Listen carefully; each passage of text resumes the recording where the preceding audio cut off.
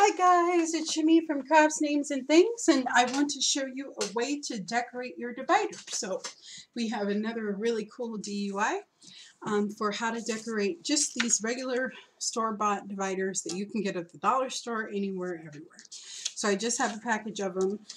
These got kind of bent for some reason, but that's okay. They'll work. So I just cut out strips of paper and I cut them out diagonally. Okay, just a whole bunch of different colors that I liked. For this project, you'll need your dividers. You'll need just strips of paper that you cut out diagonally. And you will need a glue stick and glue, and then you'll also need some glitter. Okay, so let's get started. So all I'm going to do here is I'm going to just arrange these strips, and I'm going to glue them down the way that I want them to go, in whichever pattern that I want. So I'll let you watch me do that, and then I'll come back and show you how you can embellish it.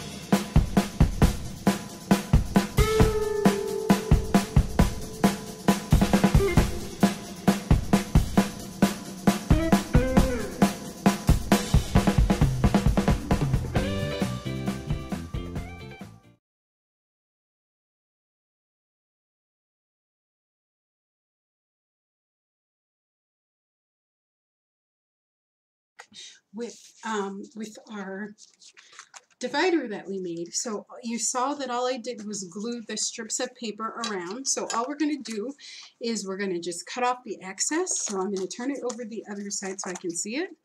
And I'm just going to cut off all those little tags.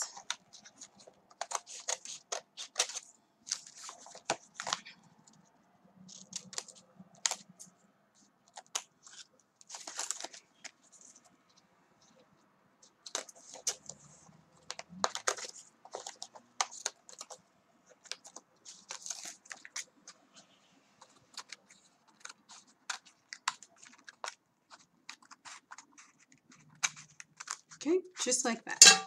Okay, so I have that all round up. They're kind of cool looking. And now I'm going to grab my glitter. Okay. So here I just have some glitter.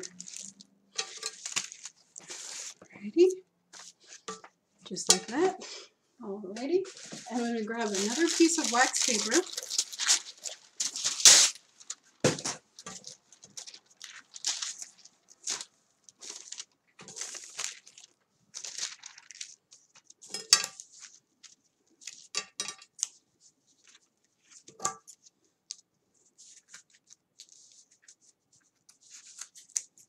Okay.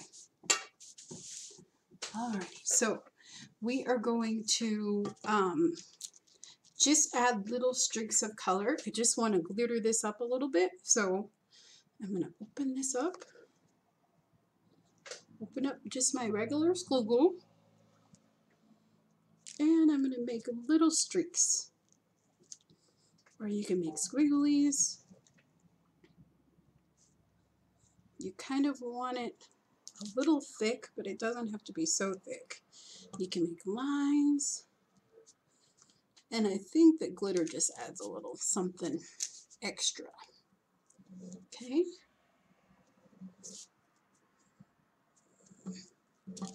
And that came up a little bit, so I'm going to glue that back down. Okay. Alrighty. So then I'm going to take, I did another project earlier, and I'm going to sprinkle some glitter. I'm going to sprinkle the glitter over. So I'm using gold and purple here. You can use whatever color glitter you want. Then I'm going to take my excess glitter from my other project, and I'm just going to dump it on all that glue.